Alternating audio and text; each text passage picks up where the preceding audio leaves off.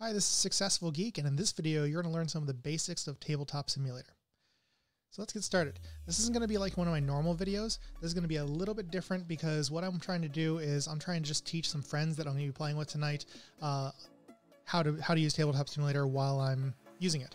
So just want to kind of show a table here. I've got Root loaded up as one of the games that you can play in Tabletop Simulator. Depending on the mod, it's going to be very different, but there are some similarities between different things.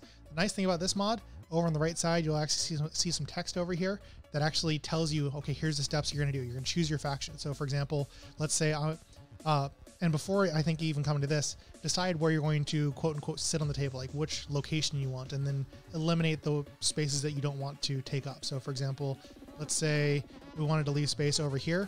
I can close both of those. And now I've got these different factions available. So let's say I'm playing a 4-player game. I can zoom in. Now there's a couple ways to zoom in. I'm using the mouse wheel to scroll in and scroll out right now.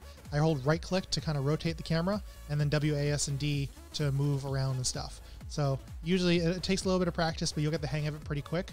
The other way, you press the Z key and it zooms right into wherever your mouse is. And then if you press it again, it zooms out. So it's a real fast way to zoom in. The other thing you can do is hold M, and that gives you kind of a little telescope type thing to look around with.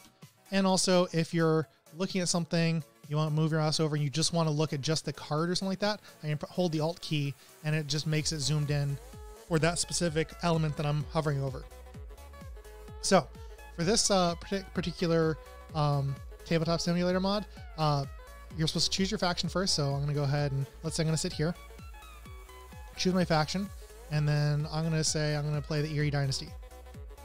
Click on it. It gets rid of that and sets up everything that I need for the Eerie Dynasty. And now if this person comes and chooses their faction, choose faction, and notice the Eerie Dynasty is not selectable. So let's say they wanted to play Marquis de Cat. And you go around the table and you do that.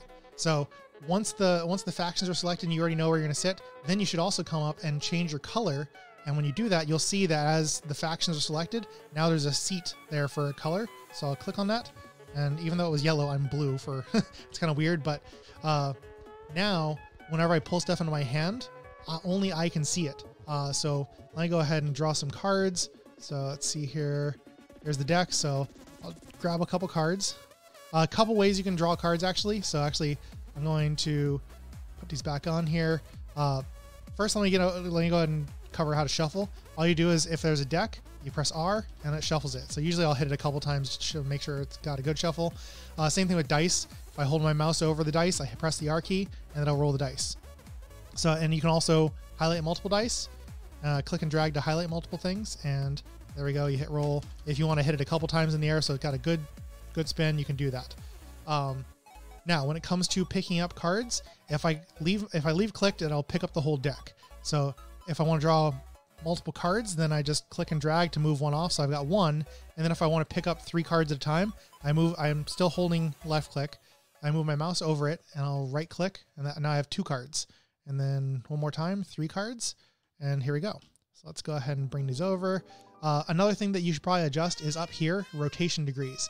So I like 90 degrees because now if I mouse over my little packet of cards here, if I press the E key, oops.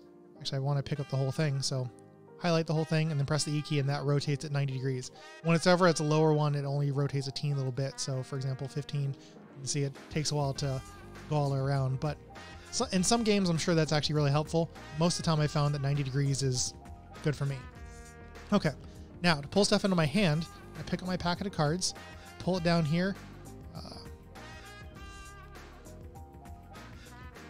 Thought it was. No, don't. You can drop stuff off the table, so got to be careful about that. There's a key to pull stuff into your hand. Just a second. Okay, so I got them in my hand. I completely forgot how to draw. Let me go ahead and pull these out of my hand real quick. It's actually, there we go.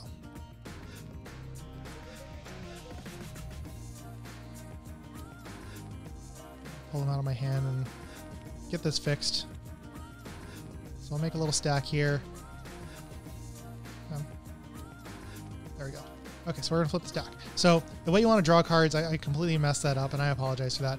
But the way you want to draw cards is you right click over it and you hit draw and you can draw and then draw. And now it pulls it into my hand. Now, the cool thing is, so these are my hand, I can see them face up, right? So, but they're actually private in my hand. So if I go ahead and change to, I'm going to change over to the Marquita cat. Now notice that because I'm the Marquita cat, I can't see these cards. So when the cards are in your hand, they're actually completely secret to you until, like, even if I try to flip them, I can't peek at his cards. So that's actually a really nice thing about Tabletop Simulator.